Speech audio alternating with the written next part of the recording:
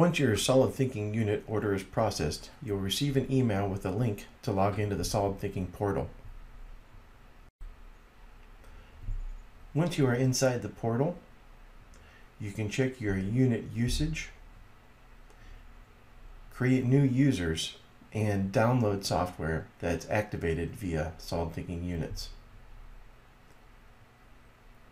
So the main or administrative user is able to create more users and adjust their properties or privileges.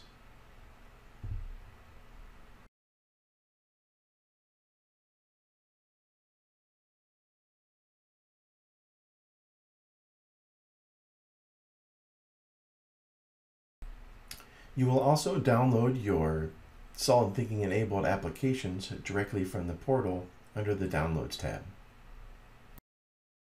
It's always a good idea to look at the README and licensing instructions before downloading and installing your software to make sure you understand the process. Once you've installed your particular STU enabled application,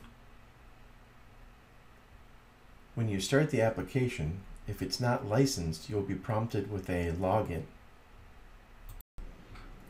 Once you enter your solidThinking portal username and password and click Activate, you'll be ready to use the software.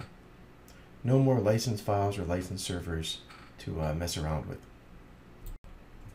Once your license is activated, you also have the option of taking your license offline if you are going to be traveling or your internet connection is intermittent. The license will be automatically checked out for 14 days and returned, or if you like to return it early, you can just unselect the offline mode.